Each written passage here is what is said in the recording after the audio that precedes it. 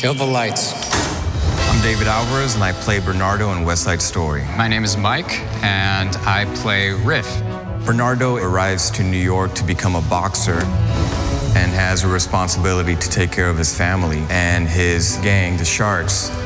Riff is the leader of the Jets, who is trying his best to hold his family together. For Riff, his home is being taken away. The buildings around him are being knocked down. I wake up to everything I know being taken over by people that I don't like.